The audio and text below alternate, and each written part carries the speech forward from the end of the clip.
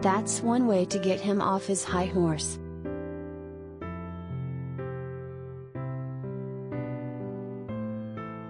Prince Harry was seen tumbling from his horse in front of several celebrities during a polo match in California on Sunday.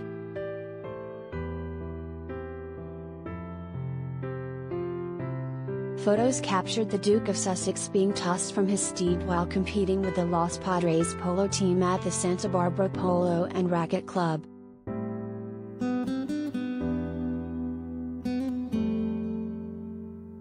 Fortunately, the 37-year-old royal picked himself up off the ground unscathed, but his team didn't have as much luck, losing their match with a close score of 12-11.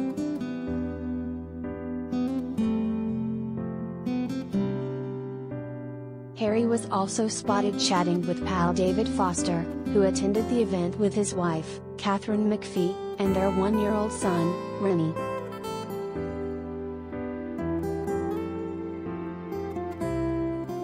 The grandson of Queen Elizabeth II had just returned to Los Angeles after visiting the UK for the Queen's Platinum Jubilee celebration with his wife, Meghan Markle, and their two kids, Archie, 3, and Lilibet, 1.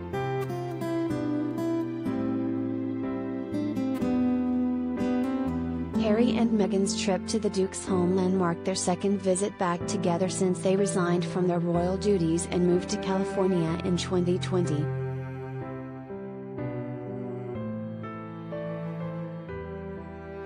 It also marked Archie's first time back in the UK and Lilibet's first time ever in Britain.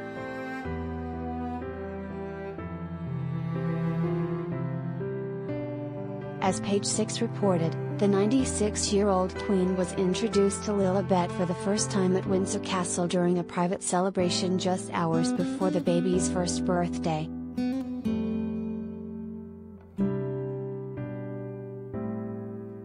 Not present at the historic meeting were Prince William, Kate Middleton and their 3 kids, Prince George, Princess Charlotte, and Prince Louis.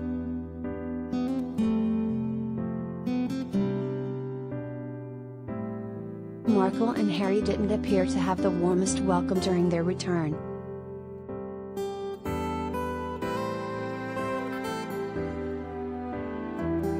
They received boos from the public while leaving the service of Thanksgiving at St. Paul's Cathedral.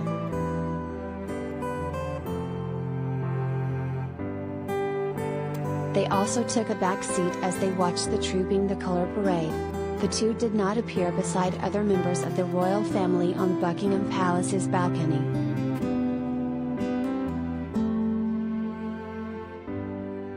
Instead, the suit's alum and her husband were spotted taking in the parade in the Major General's office at Buckingham Palace.